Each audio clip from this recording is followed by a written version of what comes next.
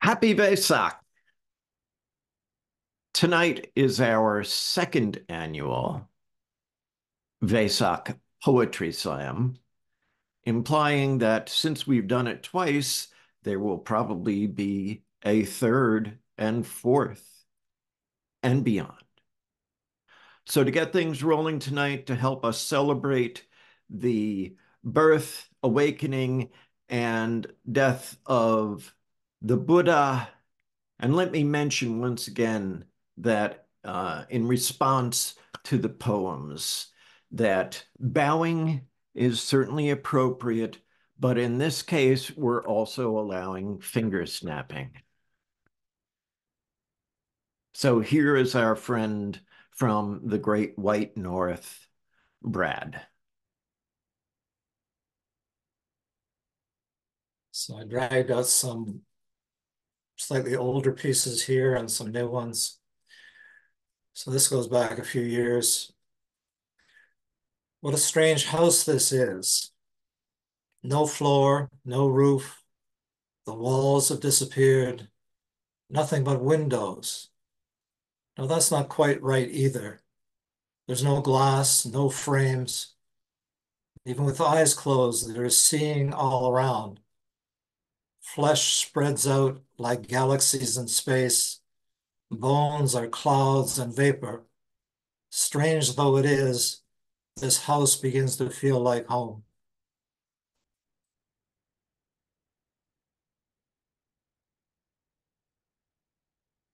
Weaving particles of mist on an ancient loom, the promise of the garments and convincing disguises continually vanish along with the empty fabric. A blazing sun splits the vault of heaven. Both loom and mist evaporate.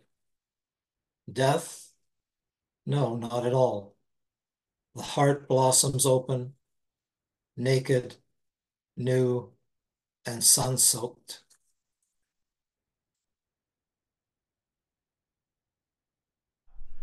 Next one we have in my little bunch of squares is Kevin Haysong Sheridan.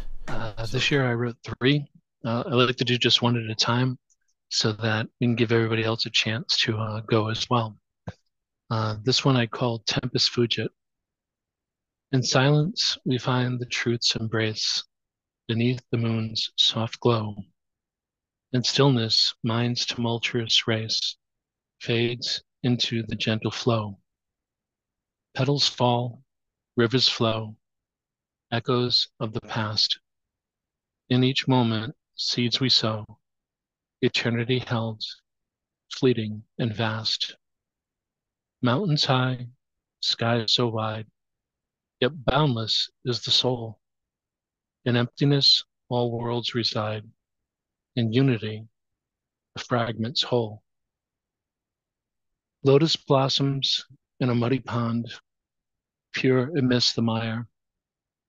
In every heart, enlightenment dawned, beyond all words, all desire. Wind whispers through the bamboo grove, teaching lessons of the wise. In every breath, the truth we rove. In every heart, enlightenment lies. So the first one is the mirror.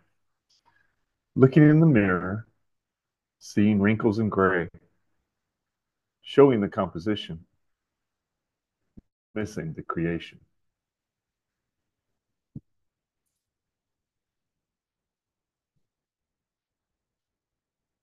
The next is a short poem I called Math. Life is an exponent. Age is an integer. Wisdom is a sum. Birth and death, just part of the equation. And finally, this house.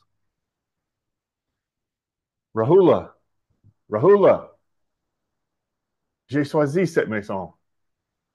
You are not my fetter, neither ball and chain, nor shackle and lock. In this house, I see my true self, no self.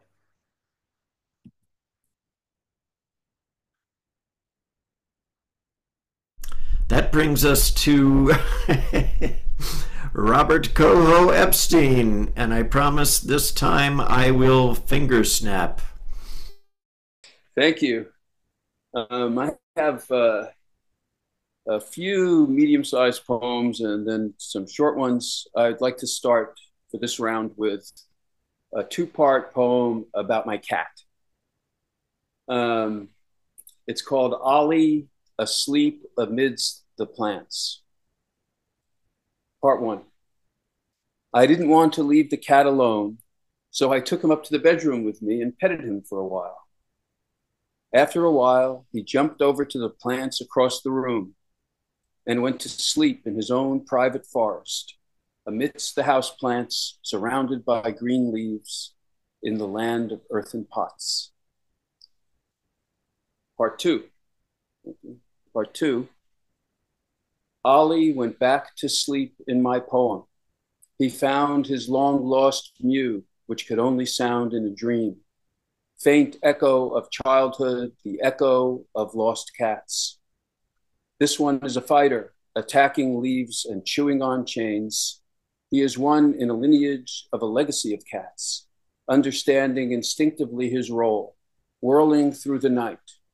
And when he settles down in the garden with leaves hanging around him like a girl's long hair, he collapses in the ecstasy of sleep, leaving behind the body after running it like a bullet, chasing cloth mice who never make a sound.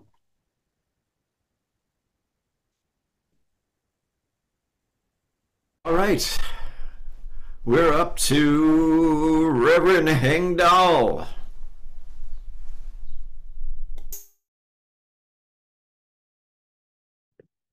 So I just have some short ones here. I think I'll do two this round, and we'll start with this one, which is specifically dedicated for today.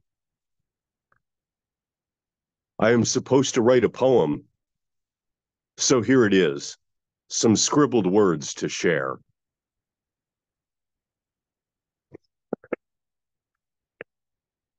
And this one may make more sense when we publish our magazine and you see the picture that inspired it. I was walking around a lake meditating with my mala. Round and round, counting beads, inchworm by inchworm.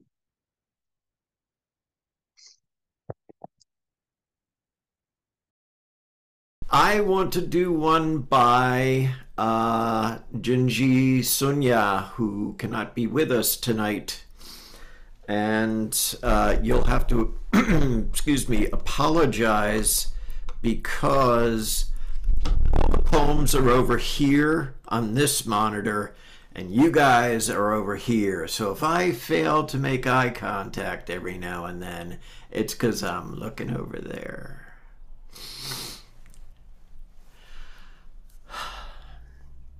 I am a Zen monk because I'm drawn to a complete contemplative, meditative practice, calming the bullshit of the mind, living peacefully, comfortable with questions and ambiguity, focused on service, common sense and basic sanity, living in gratitude and curiosity, developing compassion and understanding in order to help cease suffering and confusion with humor and skill.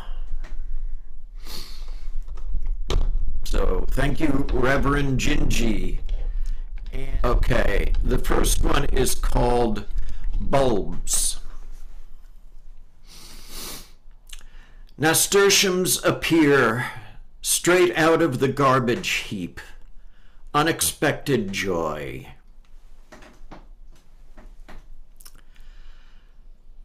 There is another one called Still. The view of the clouds obscured by electronics. Birds are still singing. which is pretty much my day-to-day existence here, with a window being hidden by monitors, and I can hear the birds singing. So how about up to Brad once again? This is a more recent one. Some folks like the high seats, floating with angels and dragons, far beyond the trembling troubles of ordinary flesh and bone. Me, I'm still just an old gravedigger at heart, burying the dead and bringing forth flowers. I love to be startled by the gems among the broken glass and street trash, to blind dive into the ancient swamp where no light shines, and emerge with something nice for both of us. I've never been any good at building and repairs, especially now with fading vision and shaky hands. Deconstruction and demolition seem to be more my gig, undermining the foundations of cathedrals, igniting crystallized conceptualizations until they dissolve like snowflakes in a firestorm.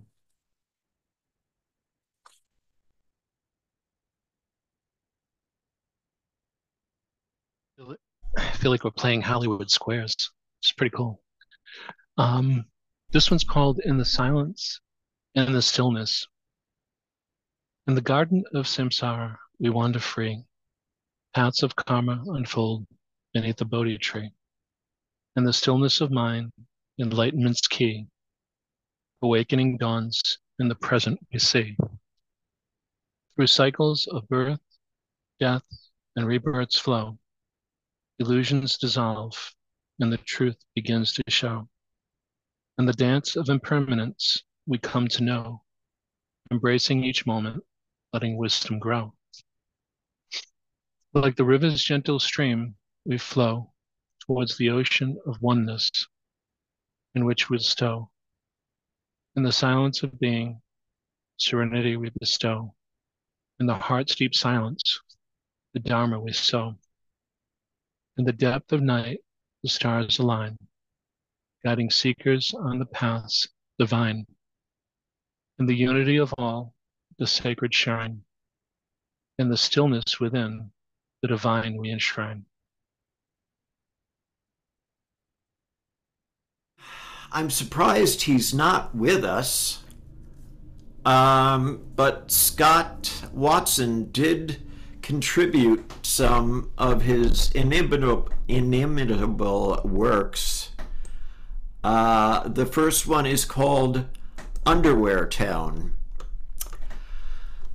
A shabby area, this city's northeast outskirts. Corrugated auto body shops, corrugated warehouse, a yard in which aluminum scaffolding is stacked, mahjong parlor shacks, pachinko. Once there was a truck haphazardly parked. Some drivers sometimes happily ignore stop signs. Weather-beaten vending machines stand each corner's beat. A drab scene, dusty, discarded, very unpoetic. I go there midnight in my underwear for secret relaxation. It's a bird song that makes me happy. And you can't beat Scott. He's a good one. Minwei, you said you're out of them, huh? You wanna improvise, throw down some rhymes, a little freestyle? I left my M&M at the altar, so yeah, I'll just pass to the next rapper. Okay. It looks like Dr. Dre's ready. Robert?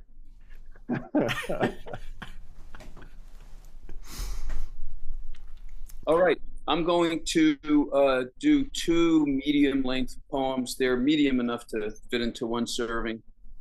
This first one is called The Passing of the Moon. The light that's left is bright but eerie after the passing of the daytime moon. It left its mark on our waking dream. The bright light, the dark light, the winnowing sun. During the passage, the day was dusking, dusted with darkening gray and dim.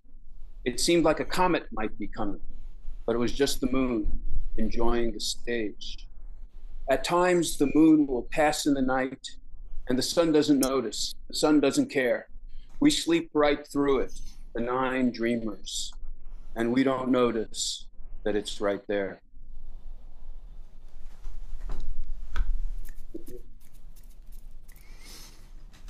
The second one is called Petals in the Wind, a celebration of flower petals. Petals in the wind, a beautiful masquerade, seeing the air through a lovely mask, all mixed up like unfettered dancers, creating wild circling shapes in the sparkling sun. Petals in the wind, small pastel petals from the cherry trees, circling the bark in a brown and pink tango, going back and forth with the impulse of the breezes, jumping and gliding like skiers on a rough patch, yet everything beautiful and serene all around them. Turbulence that is as soft and pretty as a baby's pink dress. Petals in the wind.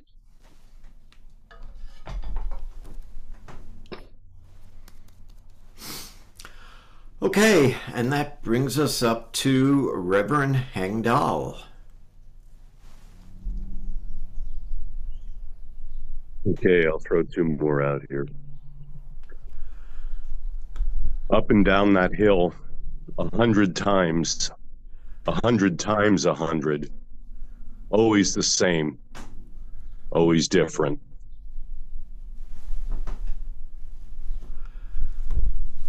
A lamp, a beacon, so should we be. Do we see our light? Thank you for your poetry, Reverend. I must have mistakenly gathered a few of last week's moonbeams and unknowingly stuffed them into my pillowcase. In the blood rush of silence, its own ever-present sound, I attuned to the strains of Saturn's rings and distant galaxy arias, pervading the body, suffusing the dark. And then a short one. Tripping over the empty space between thought, a stutter of insight that cannot be repeated.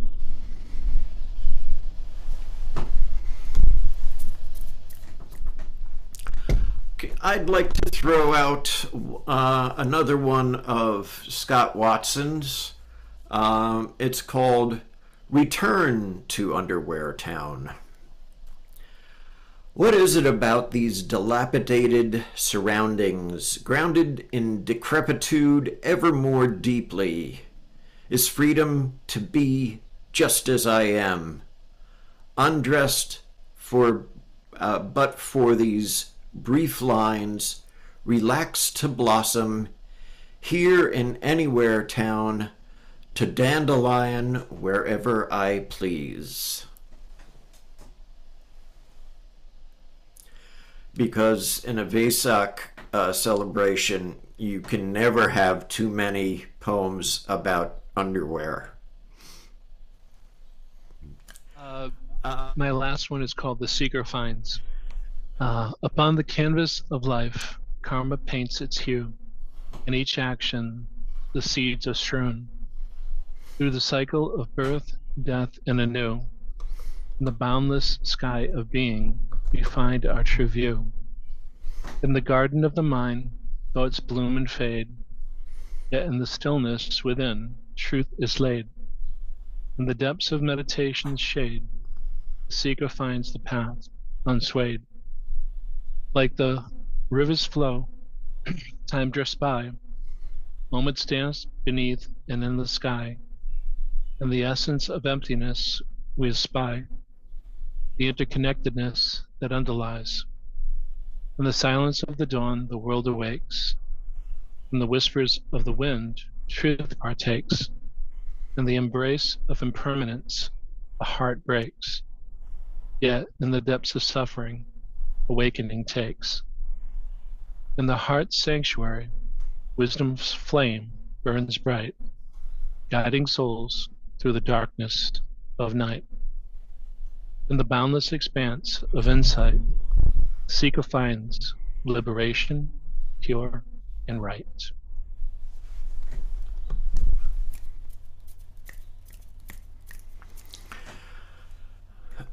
So, since he was so prolific and seems to have a theme, I'm going to throw out another one from Scott Watson. It's called Naked as a Newborn. Naked as a poem would have me, no fear of pickpockets or meaning.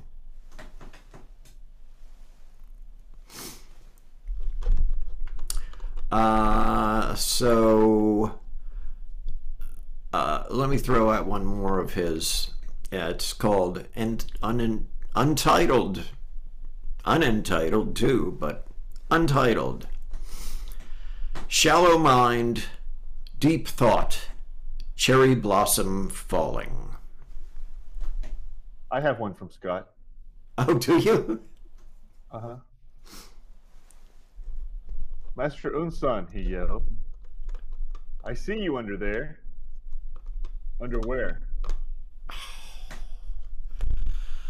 That would bring us up to our next contestant on the Hollywood Squares, Robert Coho Epstein.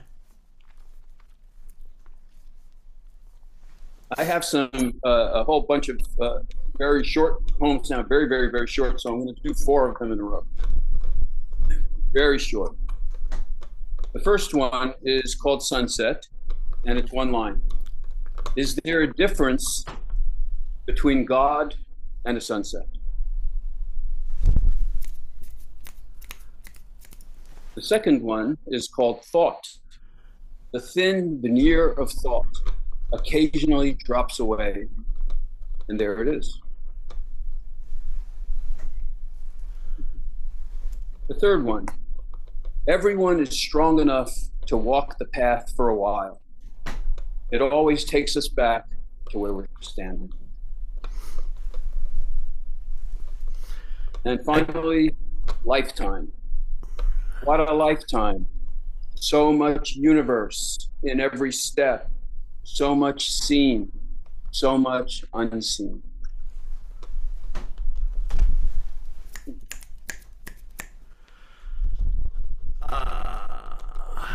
So I am going to throw it over to Reverend Hengdal if he has any more. Yeah, so I'll offer another one here. Actually, just kind of threw this together a little bit ago, and it's really because it's Vesak and what that means, and I have a number of people in my life struggling that have been struggling, and so these kind of thoughts swirl around as I contemplate Buddha contemplating suffering. So not sure I'm happy with this one, but here's where we got to between work and now. How do we help those we cannot help? Do they hear us hearing their cries? A dedication, a ringing bell, echoing in the stillness of chaos. Very Guan Yin of you. So this one goes back a number of years. It's roughly entitled A Complaint from Retreat. It seems I'm running out of faces to wear, and the letters of any name I choose keep falling into the void. And my skin's not much good either. Sure, most night it keeps out small rodents and glaciers, but galaxies and transport trucks pass right through. And another thing, the soles of my feet keep leaking my identity into the great earth, and I find myself blossoming all over the damn place.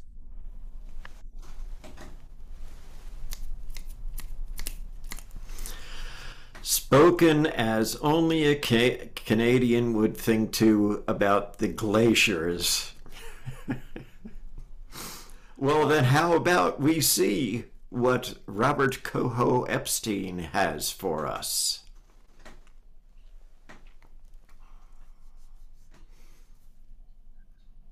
Thank you, my son.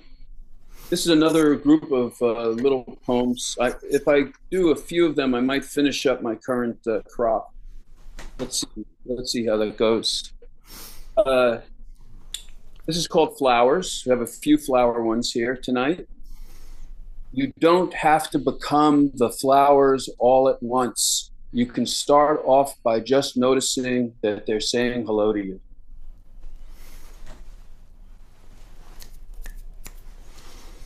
And the next one, which kind of goes along with it, is called Hello Flowers. Hello, everybody. So many flowers. Hi, bright, bright red. Hi, little greenies. Have a nice day in sunlight.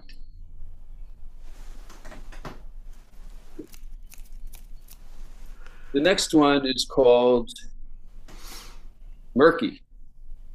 I could see that you couldn't see. I can't see very well myself, feeling my way through the fog with nothing behind it. Murky within as well, and nowhere really to go. So we keep going. One more little one called My Hand. I'm looking at my hand. My hand is an object. My hand is aging. Am I aging? Who am I? Yeah, I'll toss out one more here. This isn't really a new one. This is a rework of one from a long time ago, maybe right around when we met. Kind of redoing it in honor of a little over a week from now. And we have confused Nipponari for Satori. This transmission is a flowered kimono. Peel back the gold from the altar Buddha. There is nothing within. What does it mean to don a robe? Well, this is a real oldie sent to me from a friend at the Toronto Zen Center from 30 years ago.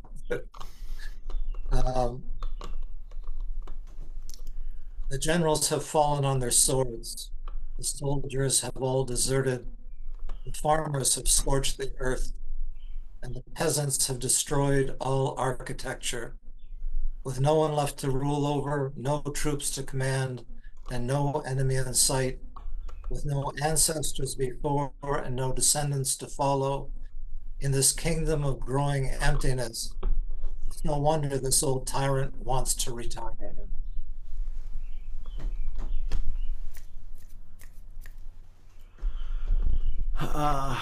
Let's see, who might have more? Robert, you're always good for a few more. You know, my daughter popped in and contributed what appears to me to be a very Buddhisty poem. And she read one last year, which didn't get uploaded. I'm going to upload it this time, but I've got a new one. So she's apparently either too shy or too tired to make an appearance, even though she's right over there. But I'm going to, hello, I'm going to read for her. All right, I guess okay, she's going to read it. Come on in. There it is. It's right here. Hey, Emily. Hi, nice to see you. Sorry, I'm coming in. I'll hold you up. Okay. Or you can sit here. Yeah. Or sit here on the edge. Okay, there you go. Okay. Languid imposture, stretching outside of the boundaries, fitted squarely upon me. moving through waves of joy and pain to get to the final level, surpassing expectations, breaking in the process, discarded pieces of self, like clothing scattered in drawers unnamed, namelessly wandering through the game. Thank you for your poetry. And bye-bye. And this is called That's Life. We all make judgments every day, big or small. To do so, we need values. If we trace our values, find what they link back to, we might be surprised to find life itself, which has no values at all. Supposedly, we value life. Why all the destruction? Hurt by existence, do nothing, it'll go away. It's called Keats. Poetry is dead, who cares? Poetry is alive, who cares? Who cares is true, and there's beauty in that.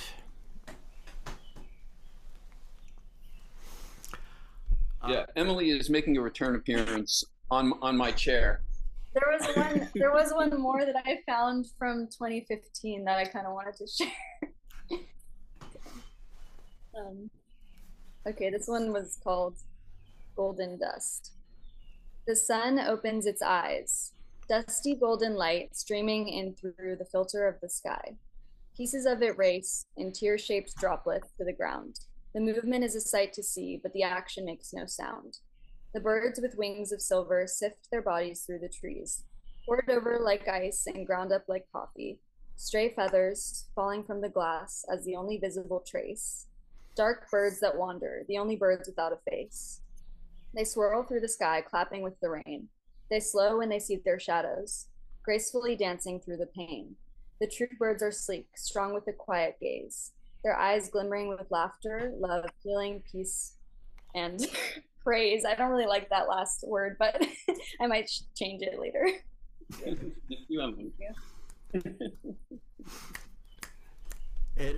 I don't know if I should read this, but I will. I won't say who it's about. I'm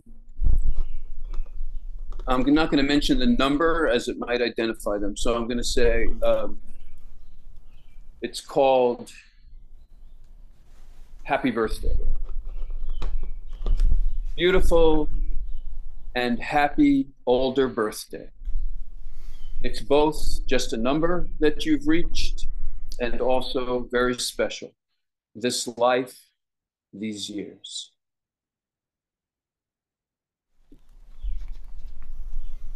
You're trying to make me dig through the memory banks while I'm sitting on a park bench with a cell phone in my hands, man. That's a challenge. Yep. We're all about challenges. We're all about challenges. Then I will share one of my father's that he emailed me today. How's that? Vesak. Questions during full moon in May. Whence does self arise? Why am I here and whence all the others? Why is being so often other? When we depart, where are we found? What is the light and what is the dark? What is peace and how is it known? How can we be non-dual? Brad, back to you.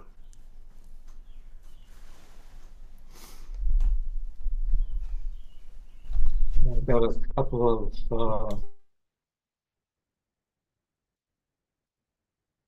of three-liners here. This ancient moonlight illuminates 5 mountains, 6 streams flow brightly. That's one.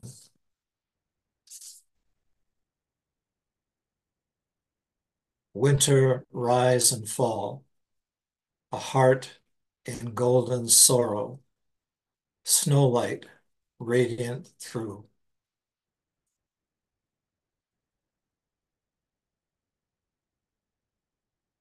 One of them is one I have freestanding, but I have ones from one of her little books that she's published. Oh, That's okay.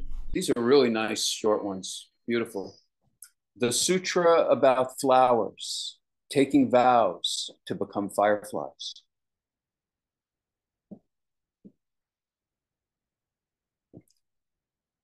Bowing empties your mind to the ground, says Master.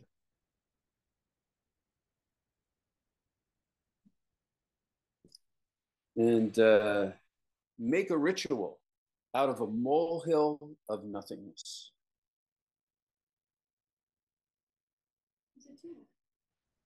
Mm-hmm. In a world where everything is mind, cherry blossoms.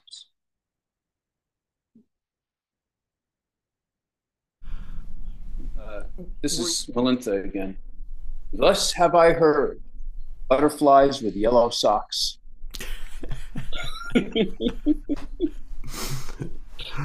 So I hope I won't get in trouble here. This is one of hers. This is actually a short story kind of thing she wrote that she just shared with me after her trip and retreat. So if I wasn't supposed to share this, she can yell at you. And I'll see if I can move the little window of the Zoom call around and read this without completely losing control. It's called The Cloud Tree. On the way to a mountain was a huge tree that bloomed in the spring. It gave flowers of the softest white with a touch of pink at their ends. What was unusual was the tree could bloom only in one branch every season, and it came to be known as the paralyzed tree. It tried very hard to get flowers in its other places. Sometimes the tree would shed all its leaves, thinking the flowers would come at last, but it could only give flowers to that one branch. The villagers passing by would shake their heads at this, and even the birds would chirp about its eccentricity with each other. One day, an old monk with a staff was passing by and stopped to rest under its shade. The tree watched as he sat down and leaned against its trunk. After drinking some water from his bottle, the monk saw the branch full of flowers. Smiling gently at the blossoms, he took out his mala and started to pray. Calling the names of the Buddhas, the monk started to fill the sky with millions and millions of replicas of the branch bursting with flowers. Folding his hands into a lotus, he then offered them to the holy ones until his eyes glistened with unshed tears. Next spring, the monk started his journey towards the mountain. It was a holy mountain that no one knew of. He was getting old, and he took the usual footpath that the villagers took. There was a shortcut through the forest that he used to travel, but since he was getting old, he decided to take the road that he took last season, which was an easy climb. On his way, he had heard of a cloud tree that the villagers were talking about, and he planned to take rest under it and to have his small lunch that a family had offered him on his way. At the foot of the mountain, he saw it. Its top arose like a cloud trapped between the clusters of treetops, as if it had forgotten to float back into the sky. Once close, he immediately recognized the flowers, the same flowers that managed to quench his fatigue last time. The tree arose proudly, and not a single leaf was there. Spilling with flowers, he caught the sweet fragrance pervading even from a distance. An equal number of flowers were also on the earth, and there were two men who had come to collect wood, resting on the soft bed. They looked as if they were drunk with flowers, and the monk looked on in amazement at the tree that had moved him so much to offer it to the Buddhas in all directions. Up close, it looked magnificent, and a soft wind blew against his face as if in greeting. Bending down to pick up some fresh flowers from both of his hands that fell at his feet, he uttered a prayer and closed his eyes. And thank you to Melinda for that teaching.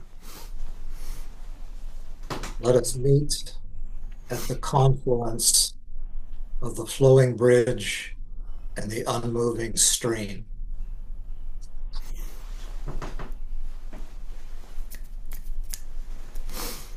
This one apparently was a poem that Emily and I wrote together. So there are some lines that are hers and some lines that are mine, and we took turns weaving it. Pouring energy, a vein into the earth, from the central channel of the self, all the way back to the maternal source. Light falls on eyes sunken. The light has drained down to the feet. Hovering in an eternal wind, the energy cloud gyrates like a spinning top, flitting between moments like flowers. We are honeybees with seemingly unconnected gestures, yet I hear my pain coming from your mouth as the mirror tells me its story. Very nice. Okay. Ode to Scott. Through the Loom. Haynes. BVDs. Commando. Not wood, not bad. I have another one of Melintha's that's a good one to either end on or just read. Okay. Another beautiful short one. And it goes along well with the theme of some of the folks in this lineage. Attaining rain, I weep on every sentient being.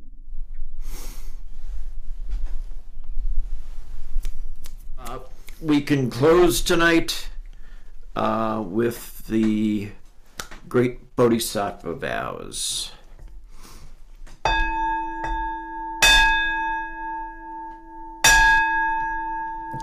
Sentient beings are numberless. We vow to help them all. Delusions are countless. We vow to see through them all. Opportunities to awaken are infinite. We vow to embrace them all. The Buddha way is endless. We vow to embody it. Again, thank you for coming. Thank you for participating. And thank you for helping to honor the birth, awakening, and death of the Buddha.